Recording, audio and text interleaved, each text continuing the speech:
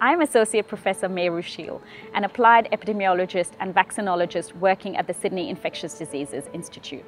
I research outbreaks, emergencies, and vaccines. Disease outbreaks spread, sometimes more quickly than we can imagine. The most vulnerable are people living in poverty and those who live in countries with weaker health systems.